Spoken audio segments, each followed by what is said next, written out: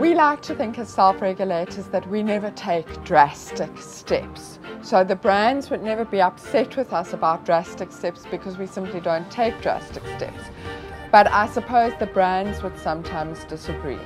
And I think the thing is that when the brands come to the conversation, whether it is with a government regulator or a self-regulator, when they come to the conversation early and they make their views known and their limitations known, then they are going to be involved in the ultimate regulation.